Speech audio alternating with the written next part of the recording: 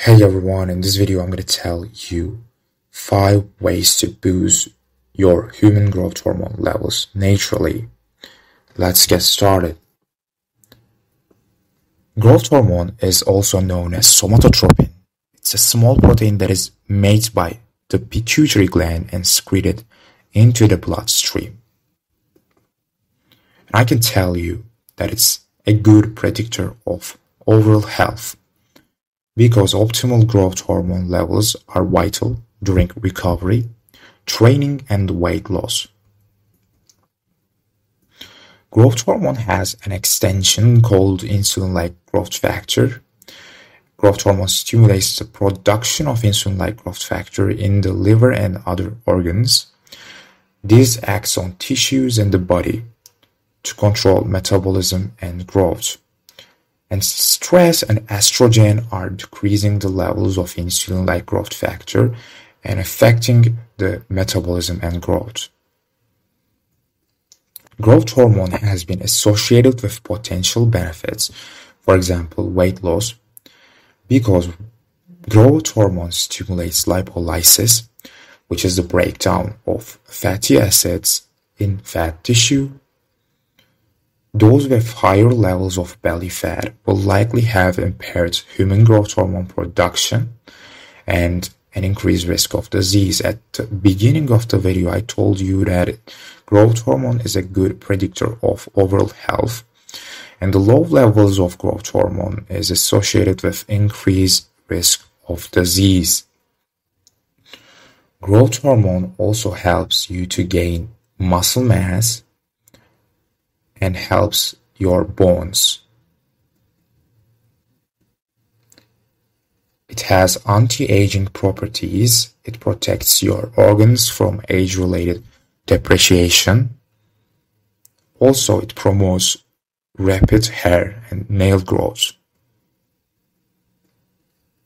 Low human growth hormone levels point to an increased risk of disease and unhealthy weight gain, because human growth hormone helps to maintain, build, and repair healthy tissue in the brain and other organs.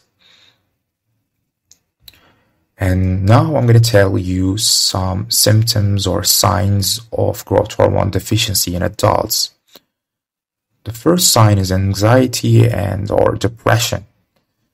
You can see baldness in males, decrease in sexual function and interest, decreased muscle mass, strength, difficult to concentration and lack of memory, dry, thin skin, diminished bone density with higher likelihood of suffering bone fractures, and lastly, greater sensitivity to extreme cold and heat.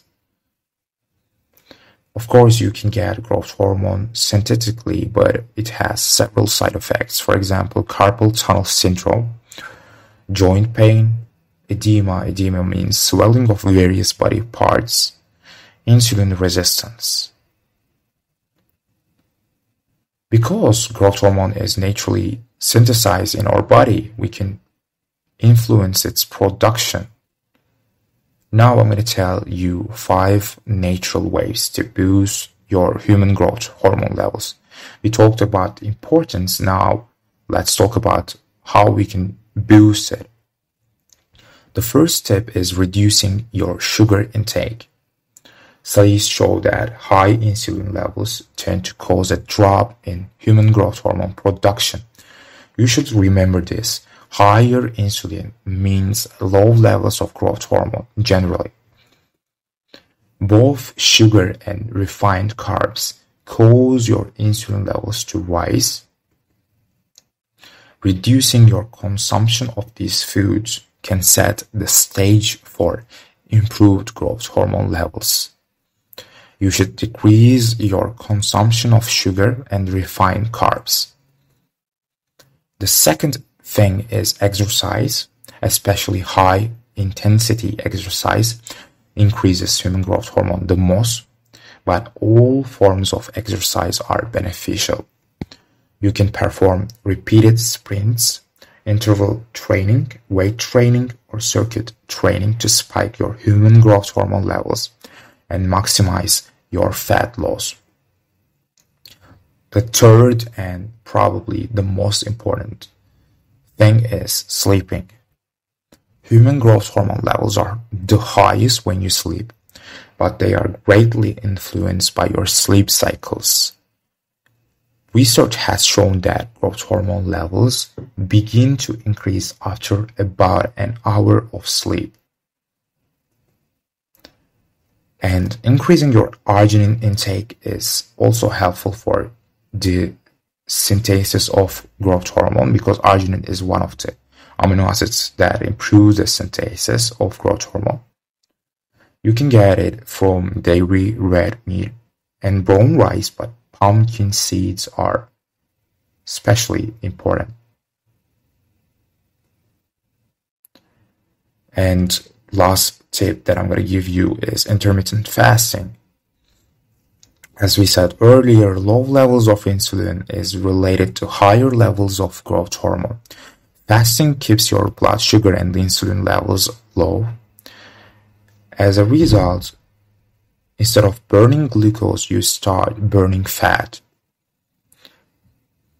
And that's the end of the video. If you liked it, please push that like button, subscribe to the channel, and share with your friends. See you on the next video.